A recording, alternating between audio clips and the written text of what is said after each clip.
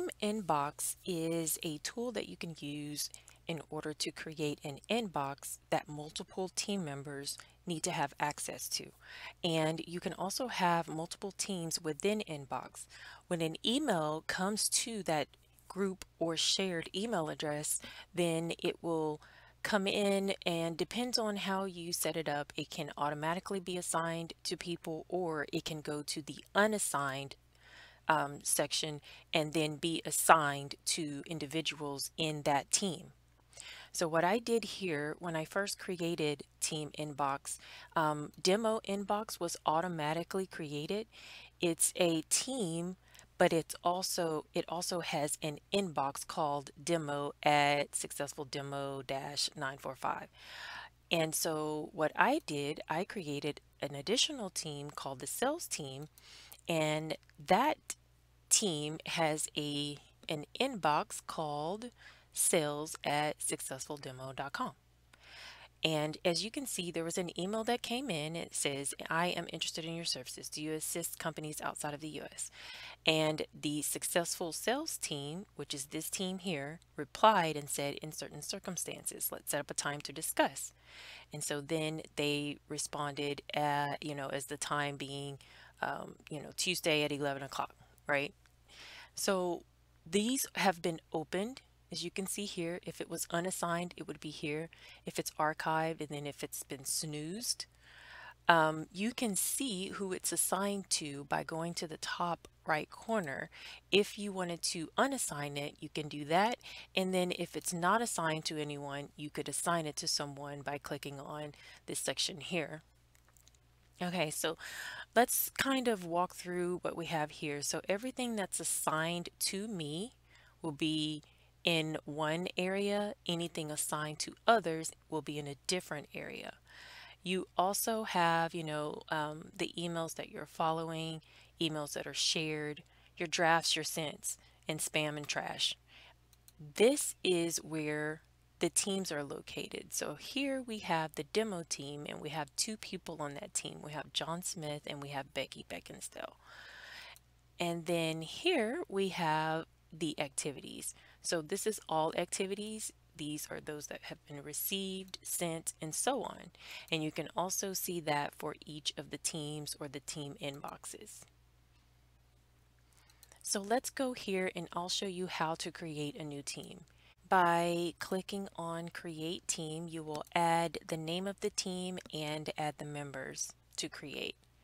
Then you will also create an inbox. You will put the name of the inbox, the team for that inbox, and the members. You can choose here to automatically add new members to the inbox, or you can automatically assign a thread upon reply. So if you turn this on, that means that as emails come in, they will automatically be assigned to a person instead of going to the unassigned section. So you could walk through those in order to set those up, and then once you do, you will see the additional teams here under the Teams section. You can also create contacts and compose emails from here.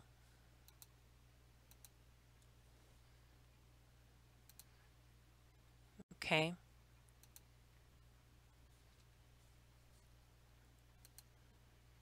You can see here, whenever you go into an email, you can see what, I guess maybe the timeline to show who did what and at what times. You can see here on December 14th, I assigned this thread to myself. Okay, and you don't have to use the defaults for whenever you create an email address. You can use your domain and then set it up with whatever you'd like, sales at your domain or info at your domain or what have you. Here is where you can have discussions with team members within your organization about the emails. So if you're working on a project for someone and you guys are having a discussion about it, that would happen here. It's literally, kind of like instant messaging, and you can send, once you create your comment, you can send it here. From the email, you have the option to archive, to snooze it, to trash it, and then add tags. Alright, I created a tag called High Priority. You can see it at the top of the email as well as in the preview. You now have a section called Tags, and every single tag you create will be listed here. Alright, so yeah, Team Inbox is a really good solution for having a single email address that multiple team members can access and answer those emails. It's really awesome to be able to assign them to individuals as well so that you don't have, multiple people trying to answer the same email at the same time. You can create your own email addresses right here inside of Team Inbox.